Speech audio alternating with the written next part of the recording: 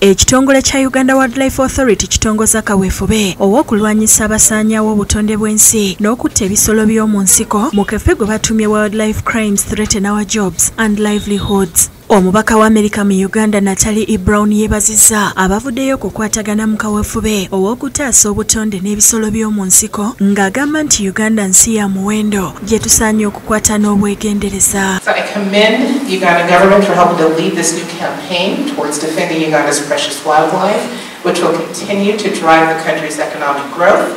I hope the campaign encourages more people to step up and speak out and take action. John Makombo okuva mu kitongole ekya Uganda Wild Life Authority yakiikiridde akulira ekitongole kino n'asiima abavuddeyo okulwanyisa abasaanyawo obutonde bw'ensi. Ono asabye Paalamenti okuyisa amateeka amakakali ku basaanyawo obutonde. These colleagues, what I've been doing now is split the timber, make a hole inside, and then put the ivory inside there, stick it together again with the glue, and so actually it comes out as logs of timber. So for you, if you are at the customs and you have a scanner and you don't scan very well, you will clear this as timber, but actually you have cleared ivory.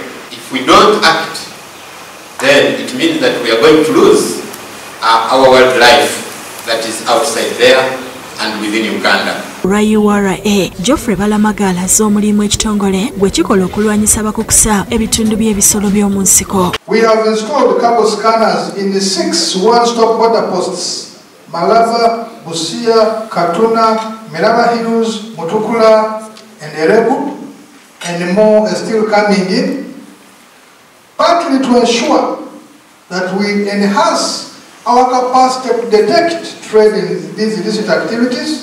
Tulina kati obunyonyi bwe tuyita ku drones katuwa ekifaananyi ekiri still ne katuwa ne video, so kati kiba kituwa okumanya omuntu waali oba ali mu park ne tuweereza abampi n'abawanvu. Omugenyi omukulu abadde Martin Mugarra Bahinduka nga ye minisita omubeezi ow'ebyobulambuzi era ng'ategeezezza nti wadde waaliwo okusoomoozebwa mu byobulambuzi mu biseera by'omuggalo gwa COVID-19 bafunye essuubi olw'abalambuzi abeeyongedde nga n'emisolo gyeyongedde. Projekishoni yaffe eri nti by 2025 tujja kuba twongedde ku bantu abajja mu Uganda, so sente ze bajja babaleeta bilioni 3 eza dola. Uganda Natalie ne Brown Kibirige be bakusakidde eggulire lino.